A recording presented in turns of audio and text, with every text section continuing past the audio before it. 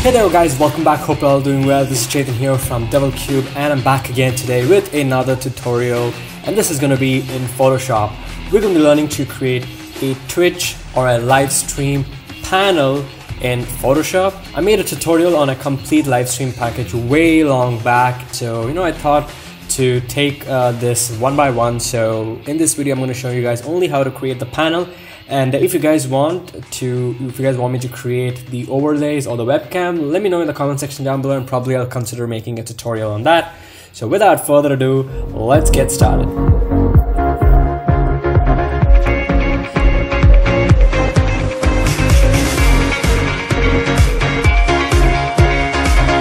So here I'm in the Photoshop and on a new document, and this is the final version that I created. Now the inspiration for this comes from this person who I speak to, called Moushn. I have no idea how to pronounce this name. It's just the first time I've ever seen a name like this, and he is one of the best designers I have ever seen. His designs are so amazing, they're so insane. I just love his work, and I picked out one of his Twitch overlays that he created for a client, and I asked him if I can recreate one of this, and he gave me permission to do so. So the complete credit goes to him, and we're going to be creating something like this, something similar to this. I tried my best, and I also added a little bit of my own touch to it to make it pop out more better, but this itself is still amazing. So let's get started. So go to Google File and click on New, and the width and the height for a Twitch panel is generally 320 by 80. But if you set the document to 320 by 80, it gets so pixelated and it gets a little difficult to show properly. So what we do is we multiply it by 2. So 320 times 2 is going to be 640. So let's just type in 640, and 82 times 80 is 160. And so 640 by 160 is what we need, and go ahead and click on Create, and we get this cool panel. All right, probably you can't see anything, but let me just, there we go, we have this. So I'm going to be jumping back and forth and show you guys how, what we do.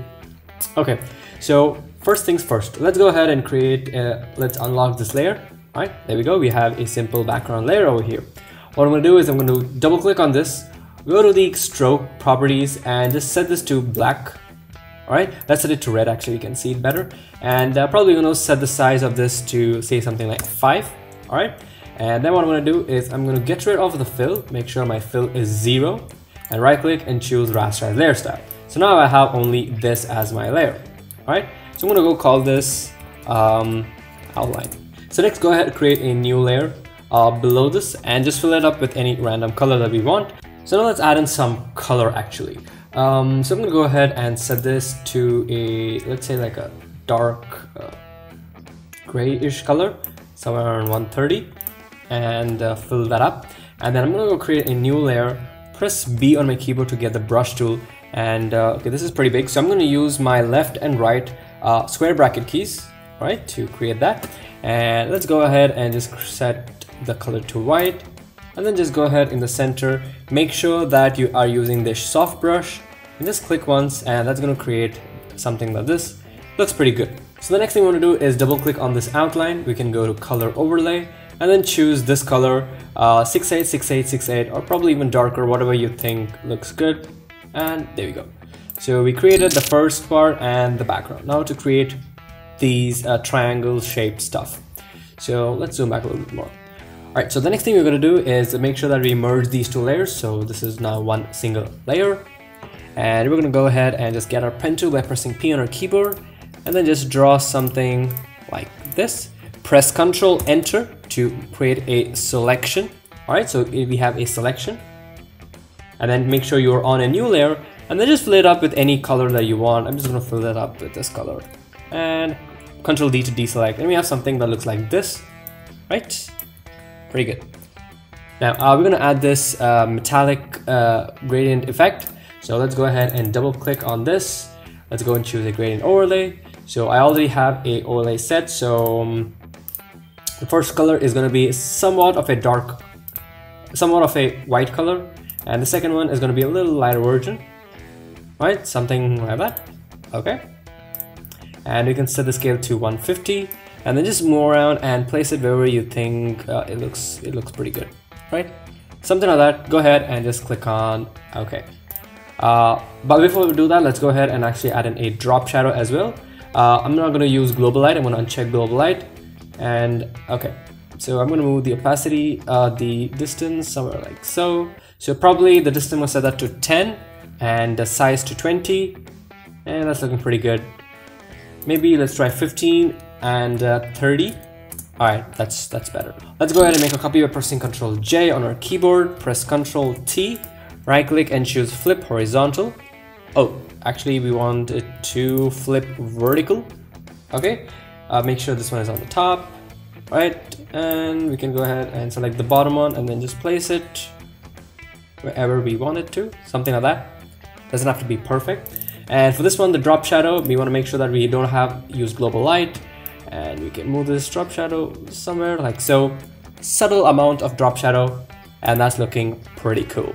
So next thing we want to do is select these two, make a copy by pressing Ctrl J on our keyboard, press Ctrl T, right click, flip vertical, and right click and choose flip horizontal. Yeah, there we go. We can move this over and probably place it right over here. I don't know, right? So in this example, right, you see it was like that, and there you go. Maybe these are too much out to the side, so let's just tuck them back. All right. Okay. Now we have to change the gradient overlay for these. We have to reverse them. All right, and let's do the same thing over here. We can select the gradient overlay and choose reverse, and let's play a little bit around with this. Okay, let's go here and move this slightly up like so, and there you go. I think that's looking fairly good. Let's just give a little bit more tweaking. Another drop shadow, the gradient overlay. Alright, something like that. That's looking pretty good. That's looking really good. Alright, so the next thing I want to do is add in an inner shadow. So let's go and just click on inner shadow right over here and set this amount to 25. Increase the opacity if you want to. That's up to you. Go ahead and click on OK. And let's do the same thing over here. We can click on inner shadow.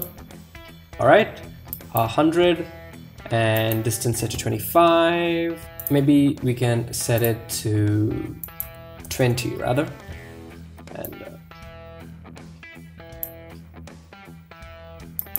90 and 0 and so probably set to 10. I don't know, whatever works well.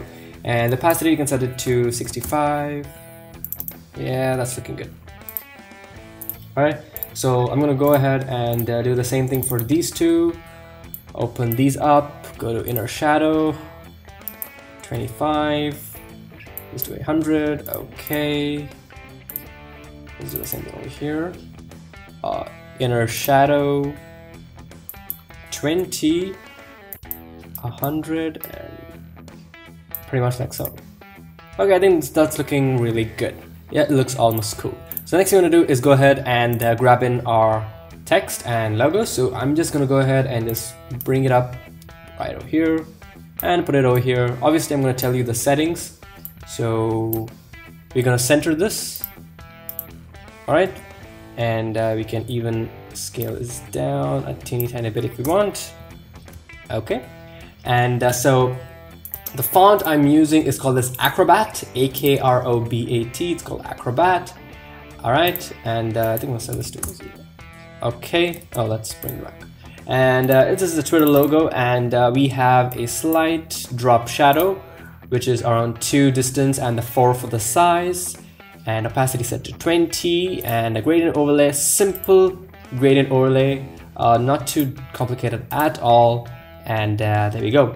Now if you want to export it, you can go to Save for Web, so Ctrl-Alt-Shift-S, that's going to open up your Save for Web format, and you can go ahead and change the image size of this to 320 divided by 80, and you can see it's 50%, and it makes it smaller, and that's looking pretty good. Go ahead and just click on save, and we are good to go. So that's pretty much it on creating this cool, simple, and metallic, elegant looking Twitch panel in Photoshop. Hope you guys really enjoyed it. If you did, feel free to mention that in the comment sections down below. Subscribe to my channel for more amazing content, and if you want another thing like this, make sure to mention that in the comment sections again. Turn on notifications, do not forget that, and I'll see you guys in my next video. So till then, take care and bye bye.